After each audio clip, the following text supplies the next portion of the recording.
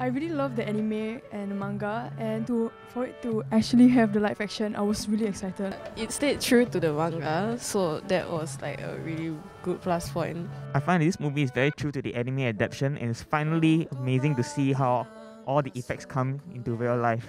I think it's perfect. The movie was great. I love the visual effects and the acting was amazing. It was so good. I like it a lot. Yeah. I really like the stories, the background story between all the characters, between the ghouls and humans, and each have their own reasons for fighting. I think it's really cool. The final fight scene will be my favorite because it's really quite tense. Favorite scene would probably be Hinami finally fighting back and showing off her Kagune. It's so cool, it's amazing.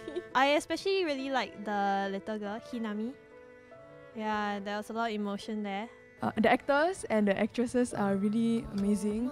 Like they played it so well, especially Kaneki. Kaneki in particular, I think it really brings out the fact that he's a lost boy, getting involved with a whole new world, especially with how he screams and everything. And it just goes to show that he definitely did his homework.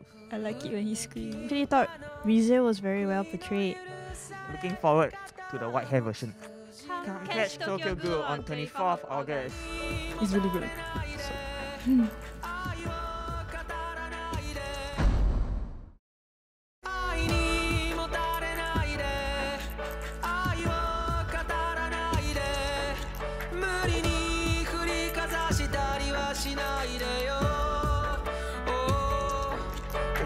So